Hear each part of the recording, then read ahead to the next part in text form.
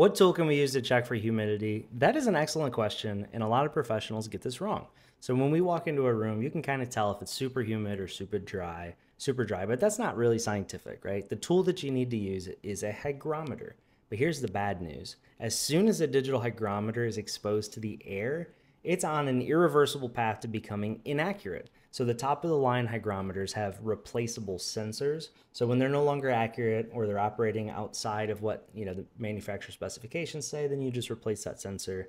And those sensors are between $100 to $400. But if you're going to make an expensive decision based on humidity, you need an accurate reading. So if you're relying on a professional who's using a $30 off-brand from Amazon, that's a problem. But even the most expensive ones do become inaccurate. So if you're a homeowner, I don't think you need to spend $600 plus. But if you are a professional and you're advising people on these humidity related matters and your decisions could result in a very expensive decision, you need to make sure it's accurate. So basically every single report I see almost has pictures of a hygrometer that's number one off-brand, and number two, there's no photos or proof that it's operating within manufacturer specified tolerance.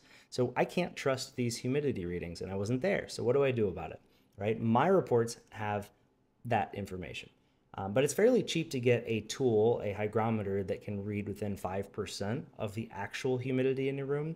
If you want to get down to like 2%, so shrinking that gap, it gets really expensive. So if the humidity is 50% in a room, relative humidity 50%, then a really good hygrometer should have a reliable reading between 48 and 52% if it is still accurate. And humidity is really important. It's often overlooked in these mold inspections, especially when it comes to indoor versus outdoor, or indoor in one room versus another, or up near the ceiling versus down low, affected area versus unaffected area, or the attic. And a qualified indoor environmental professional should be comparing these as part of an inspection. If you're a homeowner, just know that temperature readings are really cheap and easy to get, but humidity readings are not.